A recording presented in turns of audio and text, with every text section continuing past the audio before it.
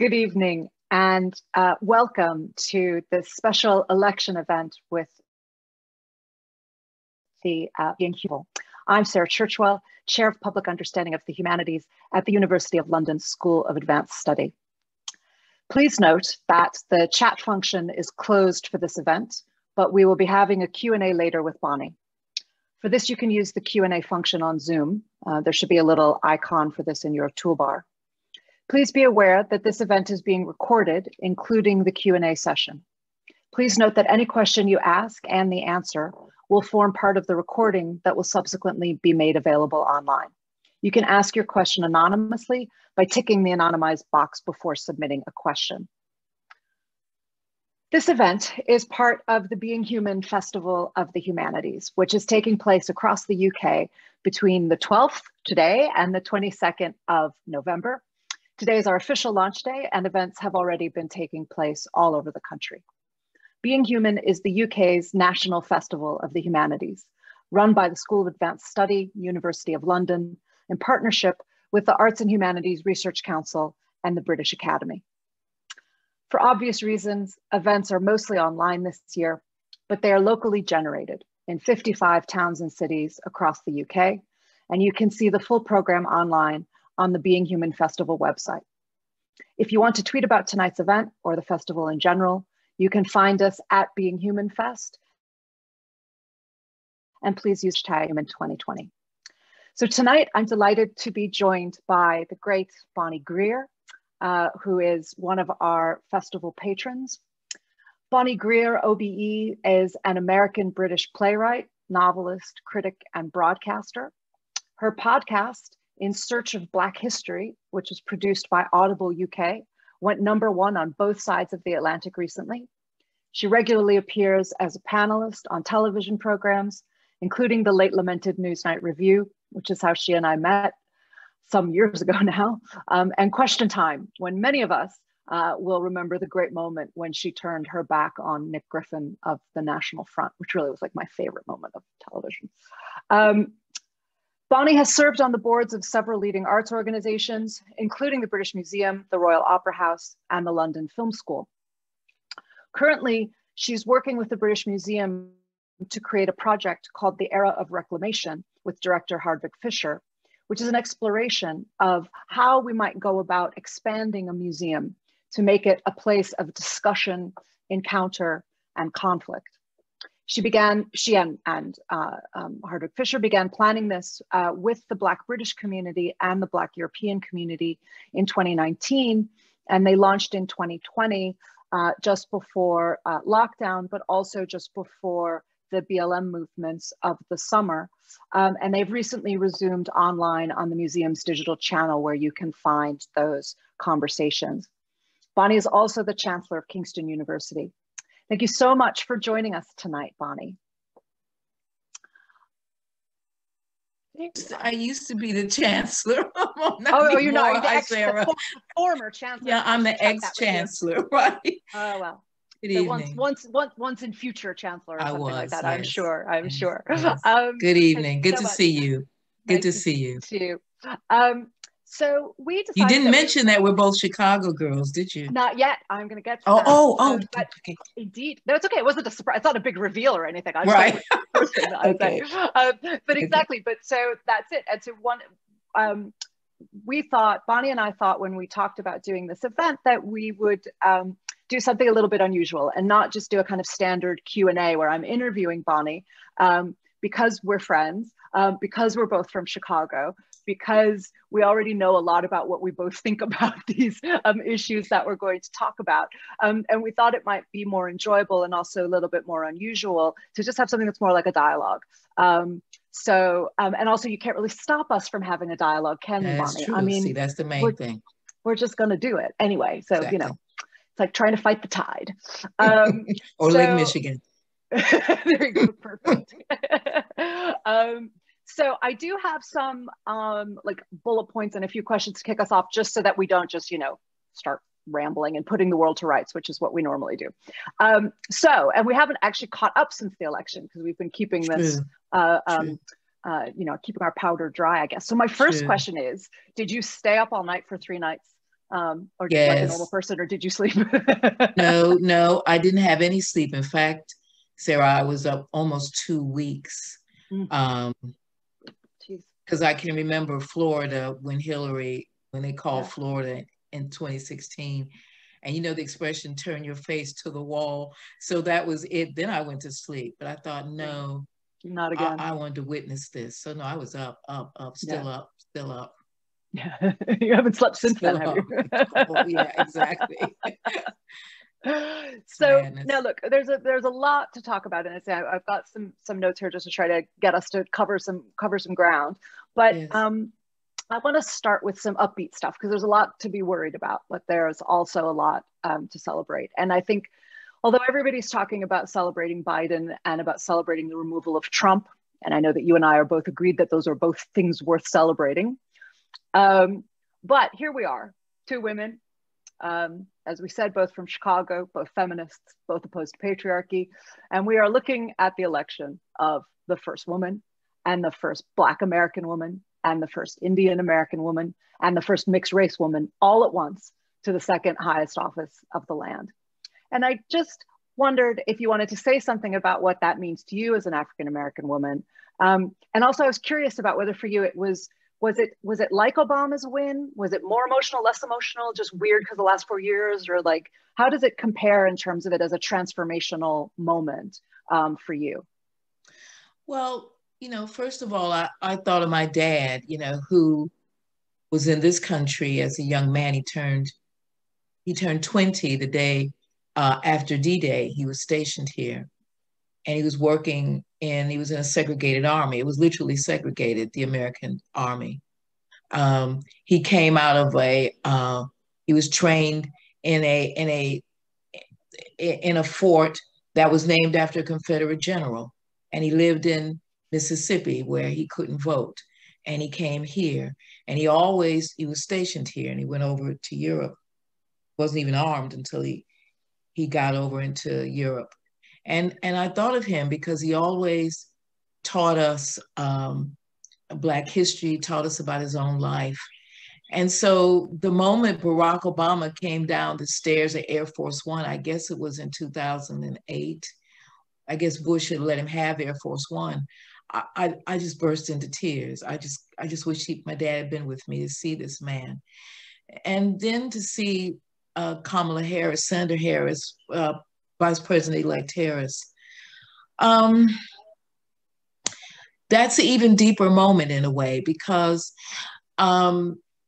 she is not only things you say, she is the first African American, the first Indian American, the first graduate of an historic Black college, the first vice president to have a male spouse, the first vice president to have a spouse who is Jewish. All of these things that she's done. But to think of, if I'd seen her when I was a little girl growing up, I think my life would have been different. You look at all the lists of vice presidents all the way from the beginning, and there she is, and just bam. So it's, and you also know the other thing too, Sarah. Joe chose her because she's going to be the co-president. I mean, I think that's just what's going to happen. He said to Barack, the only thing I ask of you is that I'm the last person in the room. I'm the last person. And she'll be the last person in the room with him. And so all of that is enormous to see, enormous. Yeah. I feel so happy because there's a generation of kids growing up for whom Barack Obama was president of the United States. Like, what's the big deal? I mean, what's the deal? And there's going to be a generation of kids growing up that Kamala Harris and somebody like her is going to be like, what's the big deal? Yeah, and that's absolutely. Great. And it's going to connect, as you say, to the kids who grew up with the Obama White House. That's going to be the continuity. That's like nothing. Yes. That establishes the normal, and Trump becomes the aberration. If we can keep him out, we'll talk about that. Exactly. Yeah, no, and also, of course, Biden saying that he views himself as a transitional president. I mean, I think that was important for a lot of people. It was seen as a political statement because he was, some people said, oh, he's placating the progressive wing, but it's also about his age. And that, all of the ways in which he talks to young people, that he's saying, this is for you and this is your generation. And I think he genuinely does see himself as a transition. And Kamala is clearly what he is transitioning She's clearly what's coming, and it's powerful message because Joe's generation has lived a long time. I mean, we humans don't only, I guess the last 50, 60, 70 years of humans lived as long. And so, and been as vital, been able actually to function. And Joe is sort of the beginning of that trend. We are going to live a lot longer. We're going to be a lot more active longer.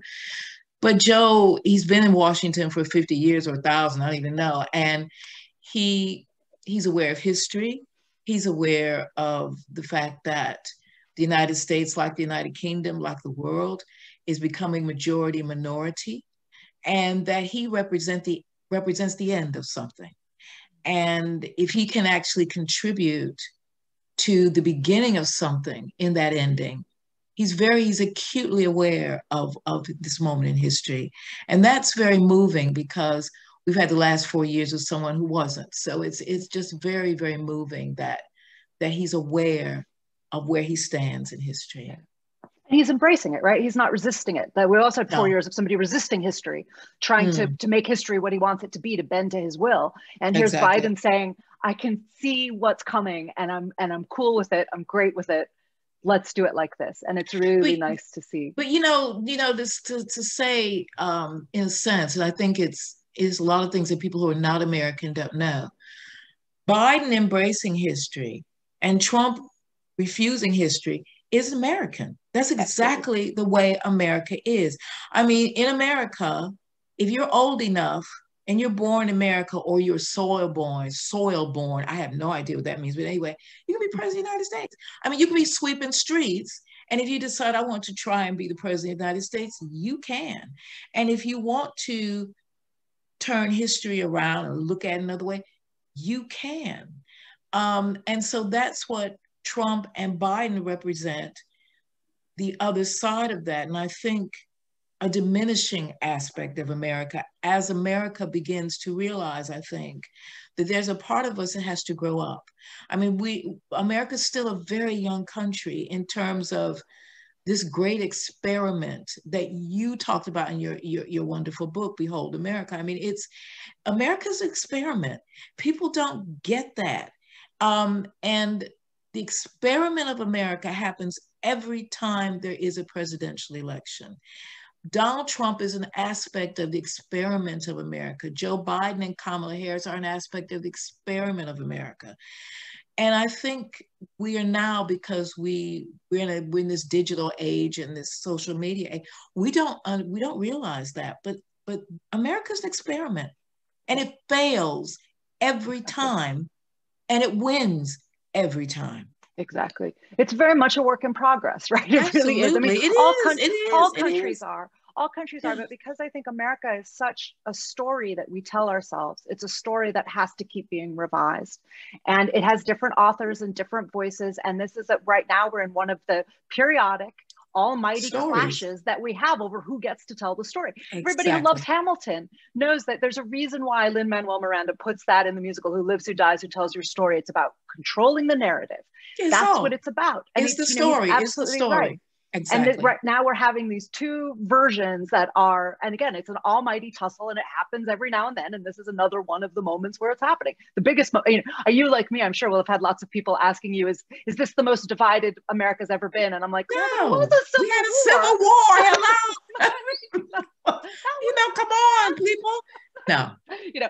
So we're I think clearly both in a hopeful and positive frame of mind, but all of our listeners, I'm sure viewers, will be acutely aware that although we are talking about Biden and Kamala Harris as president and vice president-elect, we are in an unusual situation, unprecedented in modern times, I think in American history, where the the duly elected president, and the president has lost, who has refused to concede and to admit that he has lost. Now, obviously, a lot of people are deeply concerned about that, and I'm concerned about a lot of what's happening.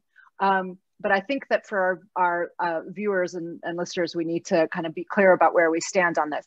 I am very worried about what's happening, but I also think that Biden and Harris are going to be inaugurated on January 20th, 2021, the way that they are supposed to be. Is that your view, or do you think this garbage can gain traction? Obviously it can. There's a non-zero chance that it can gain traction.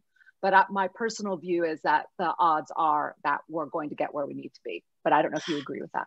I mean, first of all, I wasn't, and I know you know this, but I want to say to people who are looking at us, partly this is American doom humor. I mean, I wasn't like laughing because I think, oh, I'll be all right. No, but I want to reassure people that this is America. This isn't an aberration. I mean, Donald Trump didn't create this. This is the United States. This is the way it is inside of itself. It's a very turbulent country, a very volatile country. It's a young country. It's an experimental country. All sorts of people have come together and been dragged in and stolen and everything else to make this thing. And it's always building itself every day. What worries me is that Donald Trump has destroyed the norms. And that's happened in this country as well. We as Americans are brought up to believe certain things. And no matter where you are on the political spectrum, we think these things will happen, i.e., when it looks like the president's got a lot of votes, and the media usually calls it, AP calls it. AP's been calling the president since 1840 something. So Americans accept that as a norm. AP called Joe Biden, that's the president. He's the president. So that's a norm. There's a norm that then the transition begins where the offices of state are opened up so that the incoming president can begin to do what he's going to do and get together. He gets his intelligence briefings so that on the day of inauguration, there's a smooth, they call peaceful transition of power so that the country isn't exposed. And they say that partly 9/11 happened because there was a disruption in the Bush-Clinton handover because of the problem with the vote between Gore and Bush. There was this tiny little sort of break in command, and they think that Al-Qaeda found it. These things can happen. Yeah. So the worry for me is, and he is decapitating the Department of Defense, which is really what the Department of Defense is calling it, a decapitation. He's taking people out and putting his own people in. We don't know what that means. So we don't know. I mean, the president-elect is not being allowed to get his goodwill messages from the State Department. We don't know what that means. The person who signs off to allow the money to flow for the transition offices for various things to be opened has refused to do that. We've never been here before. Absolutely. We don't know what it means. Yeah. I mean, absolutely. And I like you, I don't want to underplay the damage of what's being done right now and all of the things that you said. And then there are also the damage to the trust in the democratic process itself, which not just Trump, but the Republicans are merrily burning. I mean, they are burning them in front of our eyes. So there was a poll today that came out that said that 86% of Trump voters say that Biden did not win the election legitimately. 73% say they'll never know the real outcome of the election. 89% of Trump voters think he should contest the outcome of the election. 62% of his voters think it will change the outcome of the election. I mean, that is just a horrifying set of statistics about the breakdown in trust and, of course, in that shared common ground of factuality, which we've seen being broken down by the different media spheres and by the collapse of local news over the last 10 years or so. But let me go back a little bit because, again, this is not to reassure anyone, but to talk about America. The Western genre, Westerns, are really the story of disgruntled Confederate soldiers and generals who thought they were going to go to a blank space, which was the West. And they took with them the idea of the noble cause, which was the Confederacy, the cause for freedom from the federal government. They took that and turned it into the Western hero. So you get these Westerns, which at their root are about the breakup of the United States of America and the recreation of a kind of America that these individuals believed in. And we all sort of buy into the Western hero. But that's where it began. And so this sort of idea of I'll never accept the result, it's always been America. The problem for these people is there's no West to go to. They can't pack up and go anywhere and take other people's lands and whatever. It's nowhere to go. Yeah. So the problem is, you know, how do you work and how do you understand that? Yeah. I mean, now they're blustering. Some of them are blustering. You'll have seen this about seceding again, and misspelling it, calling it succeeding, which is different. So absolutely, and I think that the importance of the way that Trump has both performed and weaponized key American mythologies is really, really, really important to his success. And as somebody who studies narrative and cultural history like you do, I'm very aware of the fact that I think is a really underexplored aspect of his power. And his appeal to his key audience, the way that he performs this kind of American masculine patriarchal swagger, the way that he performs this kind of, you know, successful businessman, and how many Americans really buy into that. And this Calvinist myth that if you're rich, it proves that God loves you more, which of course is not what Calvin said, but it's how it's come through into American society. And so all of these kinds of key American myths that for his supporters, he seems to just embody and to make true. Now, for his critics, and for those of us who kind of look behind the curtain of The Wizard of Oz, we see the tawdry showman who's the carnival huckster, who's just pulling the levers. And it's clear that he's not rich, and he's not rugged, and he's not strong, and he's not self-made, and he's you know, full of garbage and all of that stuff. But he is animating and weaponizing these really familiar and deeply held American stories, in my view. You know, I agree. And in 2016, the last play that I had produced was called The Hotel Cerise. And it was a retelling of Chekhov's great play, The Cherry Orchard. And it takes place in an African-American resort in upstate Michigan. And one of the characters says on the stage that Donald Trump will win the election. I was appalled because, you know, of course, as a playwright, you want the play to take over at some point. You want the play to take over. And I really tried to get that line out of the play. And then I was told by the directors, well, the actors have already created their business around it. You can't take the line out. So every night, 6 nights a week, my play said, Donald Trump will win the 2016 election. So I've looked back at that play to try to understand how it happened. I mean, first of all, he won Michigan, and that's where the play takes place.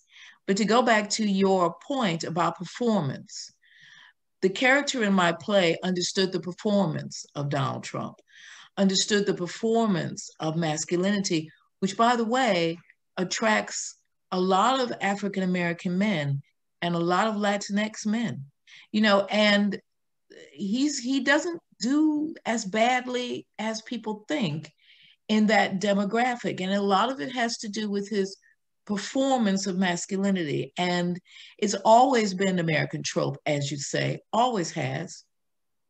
And also the other trope he performs, which you nailed so beautifully in your book, and you talk about Gatsby.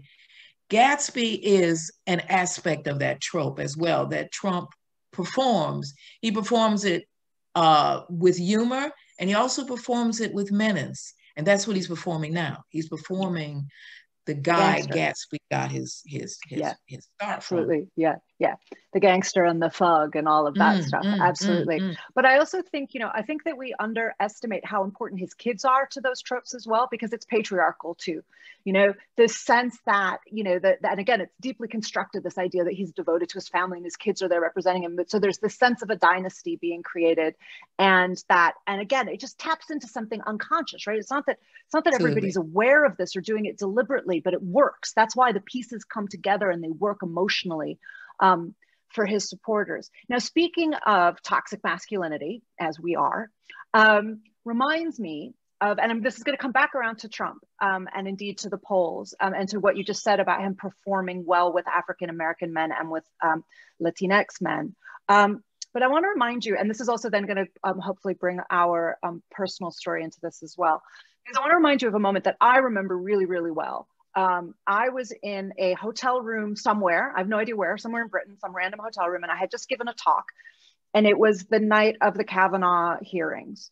And I was alone in this hotel room, and I was watching it on my laptop, and I was, conversing with people on Twitter, and you were one of the people that I ended up talking about with it. And I don't know how well you remember it. I remember it really, really clearly because it was so triggering for me.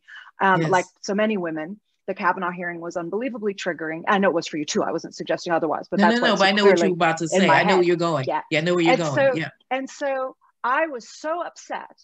And it was clear that it was these white suburban women who were carrying him over the line. And you said to me, and I think at some point we actually even went off Twitter and we were doing it on private messaging, like private channels. But I remember clearly you saying to me, Sarah, you're going to have to give up on white suburban women. And I was like, Bonnie, I can't give up on white suburban women. I am a white suburban woman. And all of my family are white suburban women. And I should say my family, the women in my family are not shy Trump voters. They hate him as much as I do. And they've been out getting out the vote and trying to stop him. So I'm not going to give up on white suburban women. Because I know that they're not a lost cause. But Sarah, you're deeper than that. You're deeper than that. You're Mayflower. Mm-hmm. See, and this is very, very important for people to understand what I'm saying. In America, we wouldn't do that here, but in America, we have demographics that we name like white suburban women, because that shows how divided the country is. People don't live next to each other. So white suburban women is a type. I mean, there are Black women who are in white suburban women and Asian women who are in white suburban women, but it's a demographic who have certain things that they want, where they live. I mean, Trump called them housewives, which is probably why he lost them.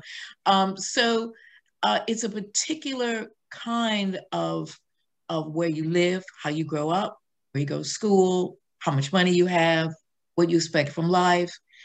And I point out that Sarah is Mayflower as well. So that's a double thing. Those are Mayflower are the people who landed in Plymouth Rock, and the people we are taught. I mean, they are the aristocrats of America. If there are any aristocrats, it is Mayflower.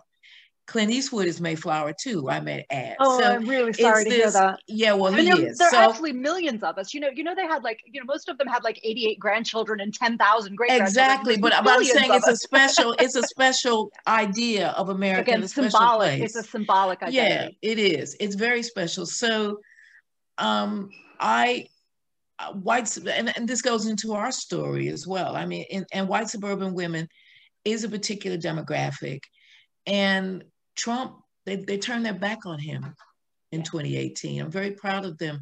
They turned their back on him, and they turned their back on him this year as well, because there's an idea, that demographic, about what America is. And they believe that it's a decent place, and it's a place of tolerance, and they couldn't take it anymore, basically. Yeah. They just couldn't take it. I think that's absolutely right. They couldn't take it. And the numbers are still uncertain, as you know, but the latest AP exit poll that I saw showed that Biden carried white women with a college degree by 20 points.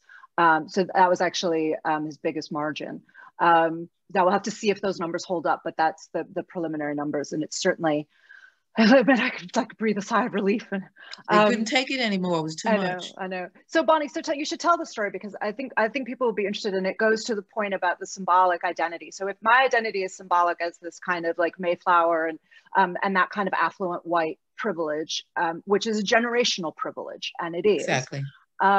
Then and so I'll just give a very, very brief thing about mine. And then, so my family came to the Chicago area in the late 1800s, and they lived on the South Side, Hyde Park, which is, for those who are watching this, is where the University of Chicago is. My grandparents got married at the University of Chicago Chapel, and they lived there for most of their young married life. And then when they had my mother and my aunt, they moved to the northern suburbs of Chicago in the like the late 40s or mid 50s, or early 50s rather. So around then. Now, as Bonnie is well aware, this was a time in the 50s in America that was characterized by a demographic shift that became known as white flight, which was affluent white people leaving city neighborhoods for the suburbs. And there were various reasons why they said that they did this. It had a lot to do with schools. But it also to do with property value, and it was deeply racially inflected. So it was as post-war, particularly post-GI, soldiers who were getting onto the housing ladder thanks to the loans from the federal government. They were buying up and moving into historically white neighborhoods, and then the white people left, and it became known as white flight. Now, that's not to say that those individuals were necessarily racially motivated as such. My grandparents were not racist. I knew them, and they were not, but they were part of this demographic shift. So they also took part in a racist pattern, even if they were not personally motivated by racism as such. So they upheld racist structures in that movement without that being their intention. So I was always aware of this. And then Bonnie and I met. I discovered that Bonnie is from Hyde Park, Chicago. So I will now hand over to you, and you need to tell your part of the story. Okay. I was born at the end of the 40s, and my dad was one of the GI who was able to get a little bit of money eventually to buy his own property in a community where white people had left, and that was on the west side. And then he bought a house on the south side where white people had left. In fact, I can remember being in our house and, white guys driving past, making noises and stuff at us, and we were sent to the white school to desegregate it. And we were told, this is about the beginning of the 60s, and we were told, and I was in grade school, we were told in the winter, they showed us the tracks that the trucks had made.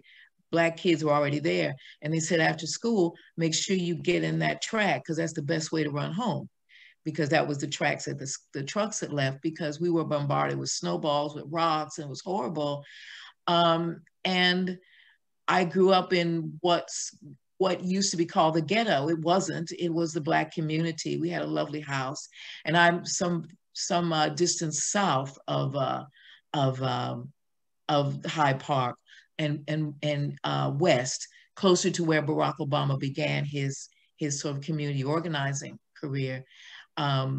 Actually, the neighborhood that Sarah's family was in is a neighborhood Michelle Obama was born in and grew up in. By that time, it had become a Black community. And so by the middle of the 60s, this is before Sarah was born, we were sort of being sent around to different schools to desegregate them. I mean, basically, that's what it was. And I had a summer program, I was part of a summer program where we were sent up to the northern suburbs, to a suburb called Winnetka, which was another world for me. There were maids. In fact, the maids came from my community, and they went up with us. They were on the same train to go to Winnetka. And, they would ask us, I remember one of them, beautiful woman, she said, baby, what are you doing? I said, I'm going to summer school. She said, you coming to school up here? I said, yeah. And she said, she just beamed. She said, well, that's wonderful. Of course, that was Sarah's community. I mean, she wasn't alive at the time. She wasn't on earth, but that was another world for me, where we had to deal with gangs. We had to deal with, not overtly, but they were there, and police brutality and all of that. And this community had lawns, and there was the lake, because I was brought up not to go to the lake to learn to swim, because the lake had segregated beaches, and my mother was afraid for us to go because she didn't want us to go the wrong side of the beach. I mean, where the beach existed, where Sarah's family lived, was racially segregated. So we'd gone there, we could get hurt. So I never saw the lake. I saw pictures of it, but I never saw the lake because we didn't go to the lake. Yeah. And I saw it in Sarah's community for the first time. I remember because, you know, you talk about Lake Michigan, but Lake Michigan is a great lake and it looks like the sea. And I can remember how huge, this huge sort of arc of water, which I wasn't allowed to see. So that's my story in relation to Sarah, and Sarah's in relation to me. I mean, and it's really amazing, you know, because I mean, I grew up in Winnetka, and I went to the school that you were bussed up to go to. My grandmother had a black maid who bussed up from the South Side, or trained up exactly the ways that you're talking about. Our families intersected like that. It wouldn't surprise me at all if, you know, you rode up on the train with my grandmother's Probably maid, because true. she had Yeah. a maid in the 50s and 60s. And my mother and aunt were going to New Trier, which was the high school, at the same time. So these stories are so interconnected. And I grew up with the lake on my doorstep every day. I walked to the lake every single day, and I never thought about it. And it wasn't until I studied American history that I learned that the Chicago race riots in 1919 had started because of exactly what you said, because a black boy in a heat wave floated across an invisible barrier in Lake Michigan to the wrong beach and was stoned to death in the water. And he drowned, and it started a race riot, as That's you right. might expect it would. That's right. And it's learning that kind of stuff where you realize how history actually works in America, and how racial and economic segregation actually work, and how hard it is to break that stuff down, how structural it is. And it helps you understand why the Biden-Kamala conversation about his relationship to busing and segregated schools was such an inflammatory issue for so many people, because this is everybody's own lives. This isn't history. This is the lives of people watching them. This is people like you knowing what it was like to have rocks hurled at you as you were trying to go to a decent school. And that's why this stuff is so urgent and so living. Clearly, we could keep doing this forever, as we warned at the top, but we do want to give people a chance to ask some questions. So, yes. And if no questions come in, we'll just keep talking, because we'll keep talking. But that's easy for us. Exactly, as everybody I think can tell. But let me see what we've got here. Okay, so questions from, actually a couple of the questions are about whether we think that even if Trump goes, that Trumpism will remain. My short answer to that is yes, but I'll let you elaborate on that or have a different opinion.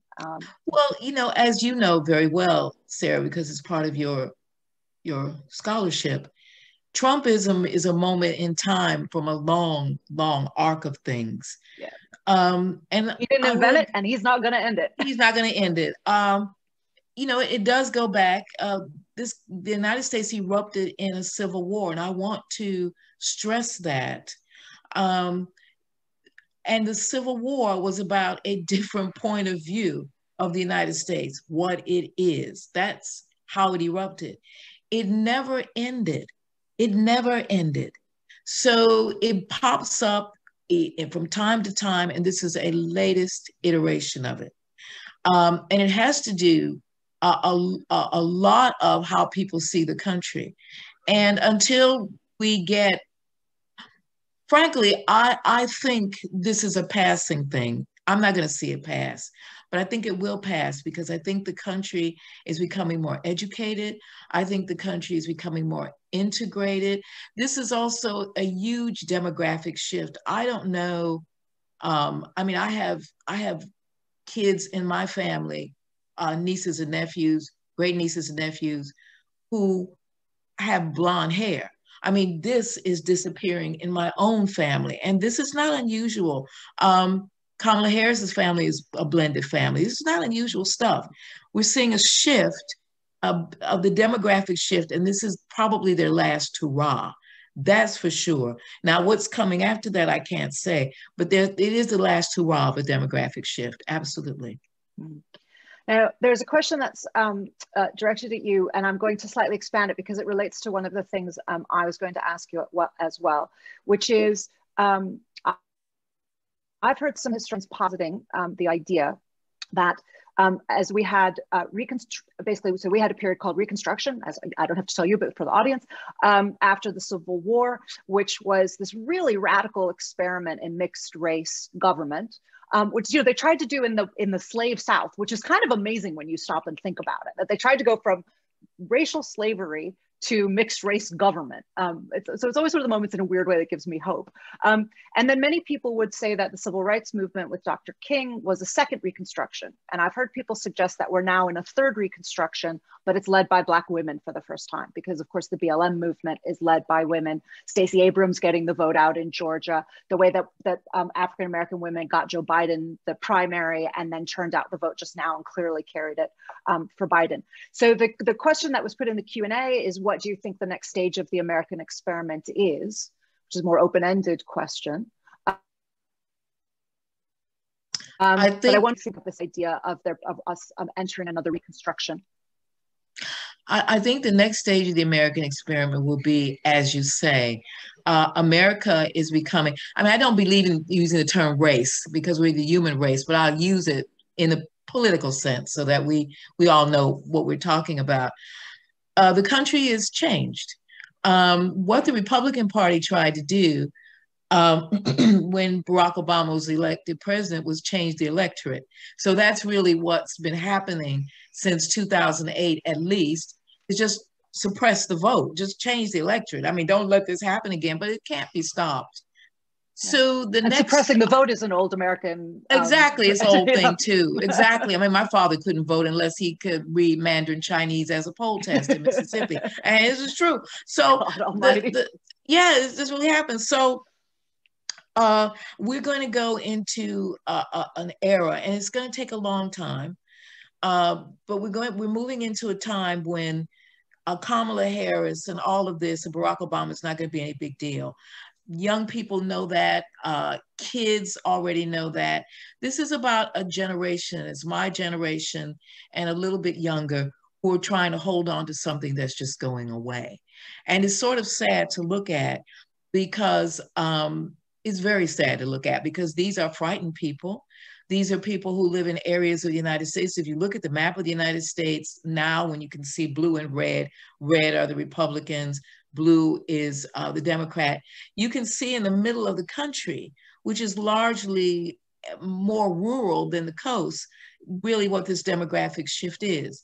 There are a lot of people in that part of the United States who have never, ever encountered a person of color before, or an LGBTQ person, or there was one woman actually that was quite amazing to me. She was very, she said, the reason I like Joe Biden, she said, but I'm not going to vote for him because I just don't think two women should be running things, i.e. Nancy Pelosi and Kamala Harris. And she said, I know I'm a woman, I know what I'm saying, but I just don't feel good about that.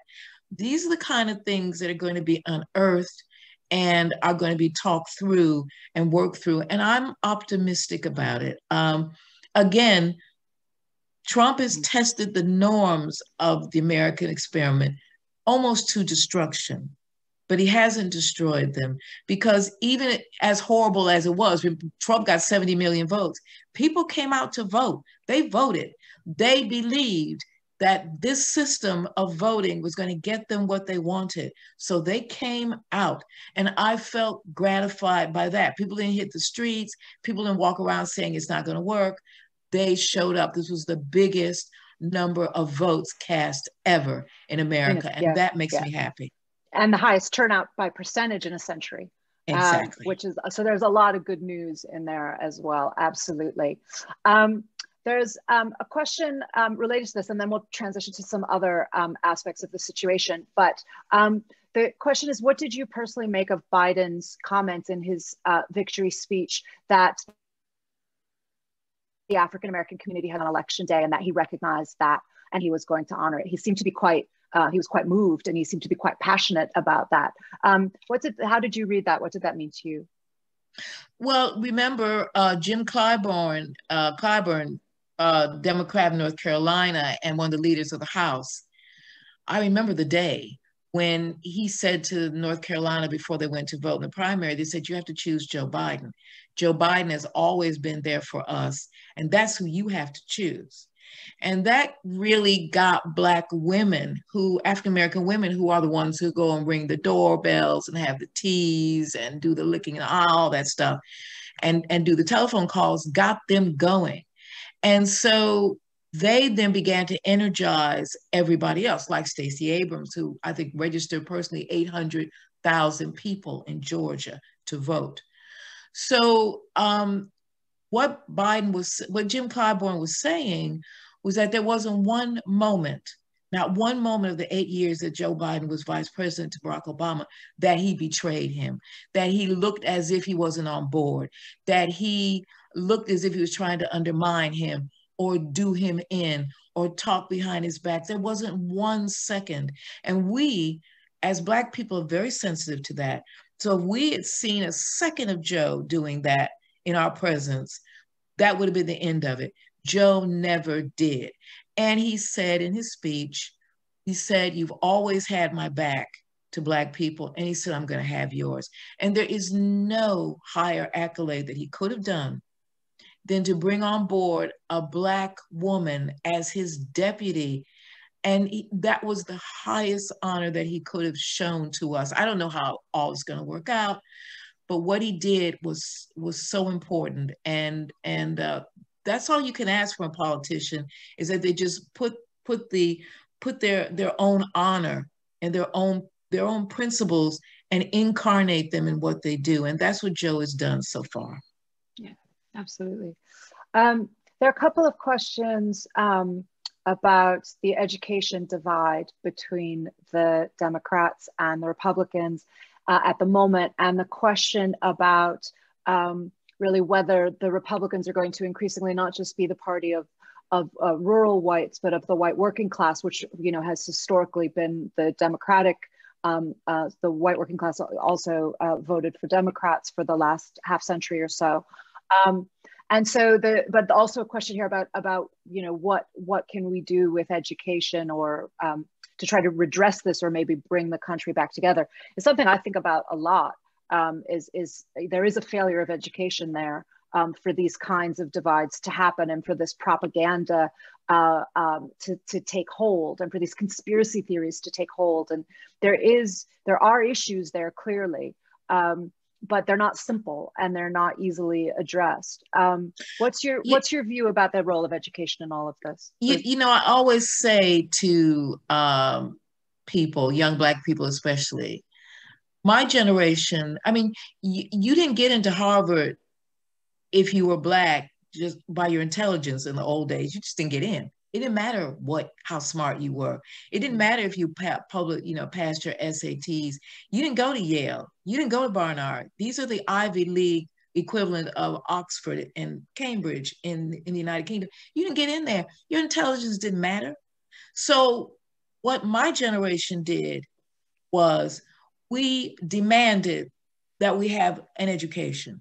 We demanded that we be allowed to go to Harvard and be allowed to go to Yale. Now, some of us didn't get in, but what Harvard and Yale did around the end of the 60s and the 70s was extend out, and the federal government made it possible. If you allow, you did affirmative action, if you reached out to the Black community, then we will give you extra funding. We'll help you to accommodate this. So what happened and what's happening, and it's a good thing, but it really needs to be looked at. There is a meritocracy. There is an elite. There is, and Michelle and Barack epitomize it. These are people who, because they're intelligent and they passed the test, they were able to go to Harvard Law. That never happened before. So people are now highly educated, and thank goodness they are. But this was hard fought. And I think sometimes the younger generations don't understand that they just didn't get there by the grace of their brains. We had to fight for them to get in there. And I think sometimes people don't really understand that there was a demographic who couldn't send their kids to school. I mean, if you were a white rural person, how did you get your kid into that affirmative action program?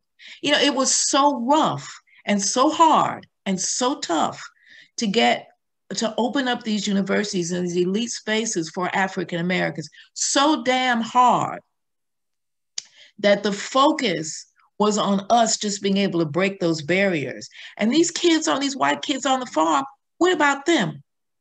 Nobody, the space wasn't there.